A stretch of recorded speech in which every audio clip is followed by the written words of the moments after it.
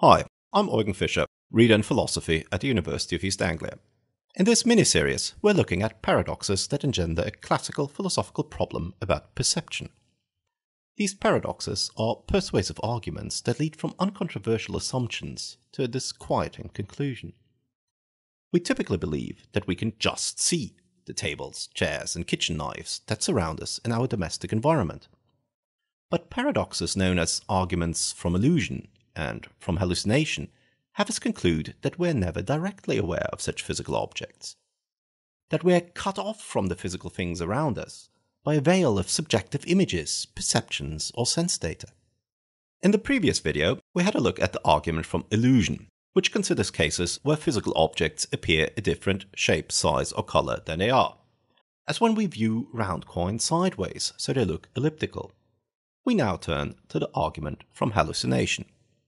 This argument considers cases where we find it natural to say that people see or hear things, even though nothing of the sort is around to be seen or heard. The simple version of the argument starts out from the observation that such cases actually occur. For example, people with schizophrenia often hear voices when nobody in their vicinity is speaking the words they hear. The voices they hear are therefore not those of speakers addressing them in the flesh. Or think of visual hallucinations, like that of Shakespeare's Macbeth, who in a fit of madness or intense anxiety sees a dagger before him when no such physical object is actually there to be seen. The dagger he sees therefore cannot be a physical object. When having such hallucinations, people must see and hear something else. Not material objects or people around for everyone to see or hear, but immaterial objects of awareness, of which only the hallucinating subject is aware. These non-physical, private objects of awareness are often called sense data. At any rate, in cases of hallucination, subjects are aware of such sense data, rather than of physical objects. There are also non-clinical cases where we find it natural to say that people see things that are not there to be seen. These include cases that psychologists technically classify as optical illusions. Have a look at the famous Hermann grid. At the intersections, you will see spots. Each spot disappears the moment you look directly at it, and reappears the moment you shift the focus of your gaze. These spots have a more fleeting existence than physical objects. They are sense data.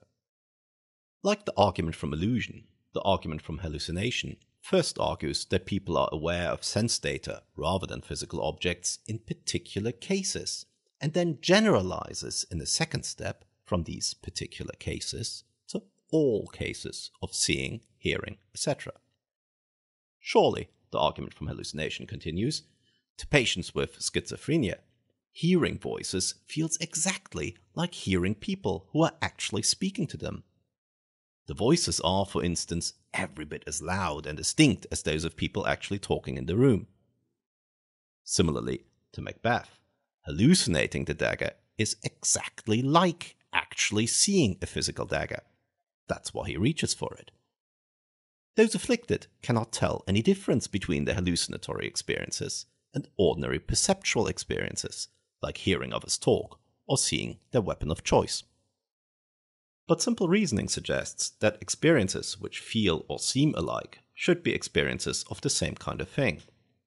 After all, the reasoning goes, private sense data, which nobody else can see or hear, are radically different from public physical objects and noises which anyone around can notice. And surely, being aware of such radically different things cannot feel exactly the same to people. Therefore, if the subject is aware of a private sense datum in the case of hallucination, she must be aware of a private sense datum also in cases of ordinary perception, which feel or seem just the same to her. The second main step of the argument clearly does not work well for non-clinical cases of hallucination, like the Hermann grid. Your experience of seeing grey spots at its white intersections is certainly not like the experience of seeing grey patches of paint physically applied to those intersections. When you focus on them, you still see the paint patches, but not the grey spots that served as examples of sense data. Indeed, most proponents of the argument just don't know to what extent this is different in clinical cases. They don't know whether to a person with schizophrenia, hallucinating a dagger really is like actually seeing a dagger. This motivates a hedge. This hedge and a clarification lead to a less simple version of the argument. 20th century analytic philosophers like Freddie Ayer assume only that it is possible for us to have hallucinatory experiences, which are just like the experience we have, say, when actually seeing a dagger. They also clarify that the argument is not using the verb to see in the ordinary literal sense, to say what we espy with our eyes. In this ordinary sense, it implies that there is something there to be seen. So of course Macbeth does not see a dagger in this sense, since there is no dagger there for him to see. The less simple version of the argument therefore explicitly introduces an extended phenomenal sense of the verb. In this extended sense, the verb is used to describe a person's experience, without implying anything about her physical environment. So, when Shakespeare describes a possible experience which is just like that of seeing a dagger, we can legitimately describe that experience by saying that Macbeth saw a dagger. But, the argument goes, in the conspicuous absence of a physical dagger, we cannot say that Macbeth sees a physical object. The so-called dagger he sees must be a sense datum. If the possible experience described by Shakespeare is just like an actual experience of seeing a physical dagger, then the two experiences should involve awareness of the same kind of object. If Macbeth is aware of a sense datum when hallucinating a dagger, he should be aware of a sense datum also when seeing a physical dagger. To generalize yet further, we note that for any experience of seeing or hearing something, there is a possible hallucinatory experience which is just like it. So if these possible experiences involve awareness only of sense data, then we are aware of sense data whenever we see or hear anything. Physical objects might hide behind their veil, but stare at them as intently as we might, we can never just see the physical things that presumably surround us.